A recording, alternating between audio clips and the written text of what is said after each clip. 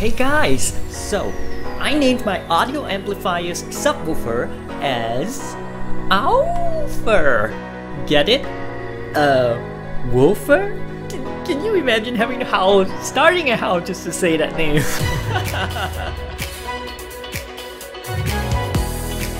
What? It's wolf themed, and there's fur, there are howls? You get it. There's a Speedpaint coming out, followed by a review and how I made this amplifier.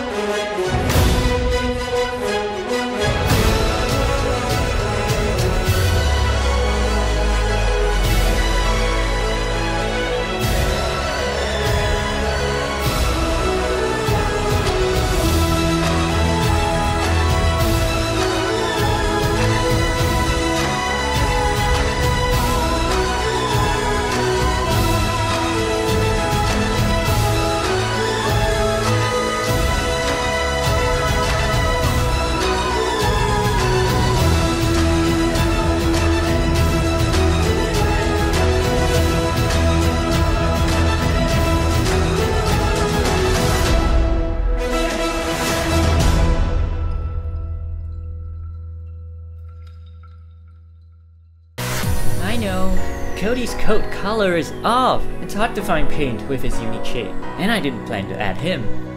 A subwoofer is a speaker that produces low-pitched audio frequencies. Adding a subwoofer is one of the most powerful upgrades you can make to your audio system. This subwoofer also houses its own amplifier circuitry, which is common for desktop speakers, and it keeps it compact. It also provides amplified output for a pair of left and right satellite speakers. A good subwoofer requires power from the amplifier.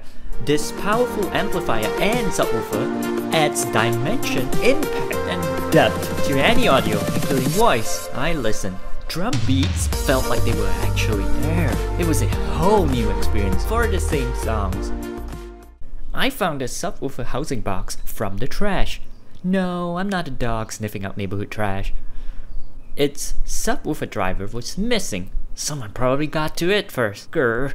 And the analog amplifying circuitry was finicky, ran inefficiently hot, and has low output power. So I ordered one with much better specs and quality with Bluetooth 5. By investing less than $20 US, including shipping from China, you can probably get it from Amazon. This chip is pretty popular. On this amplifier board, the achievable volume and sound quality easily beats any pre-assembled Bluetooth speaker that is less than $100. I love how many control options I have with this amplifier board. Just look at all the knots. Oh no, gosh, Cody, look at all the knobs.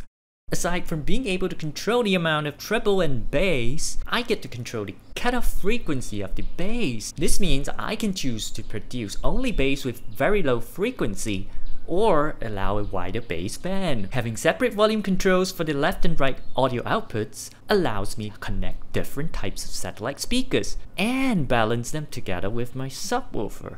The amount of control you can have with a single push button blew me away. No, I'm still here, not blown away. I may be lightweight, but wait, why am I even explaining?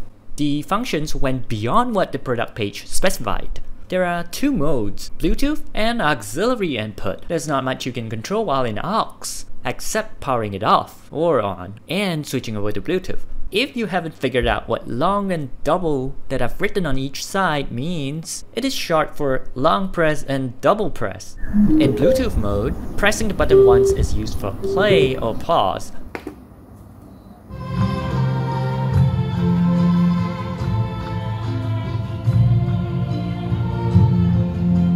You can also turn the bass completely off.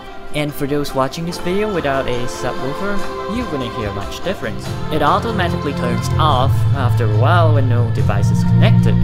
So a single press also powers it back on. While a song is playing, a long press brings you to the previous song. And depending on the player and how far into the song you're at, it brings you back to the start of the song.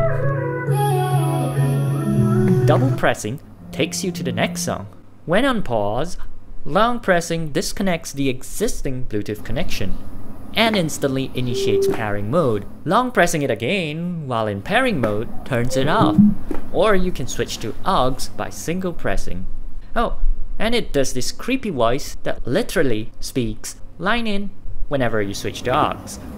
Line in. The original amplifier had its subwoofer driver hidden inside, and I had a much larger one lying around, so I drilled 39 holes to make a larger one on one side.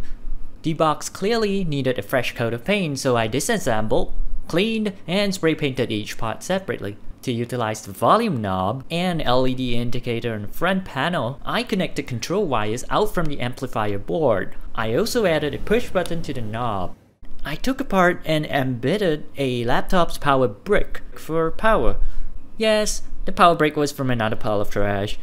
The AC pins were broken, but otherwise functional, and I didn't need those pins. I made sure to seal off any gaps and holes to prevent the subwoofer-driven air from escaping, except through the open port on the front. This pain in the butt took me 3 weeks to renew and put together, but it was well worth it. I can now make objects shudder under the mic of my Awoofur. Oh gosh.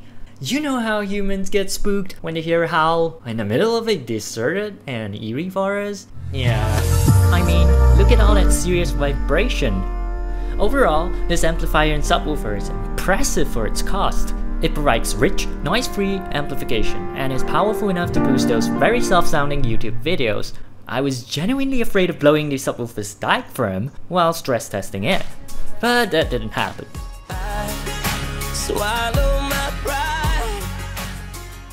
Unfortunately, the Bluetooth lag is real. I started editing this video connected via Bluetooth, but I had to switch to aux and readjust all my timings. So I do need that aux input for games. Otherwise, having Bluetooth for casual listening is neat.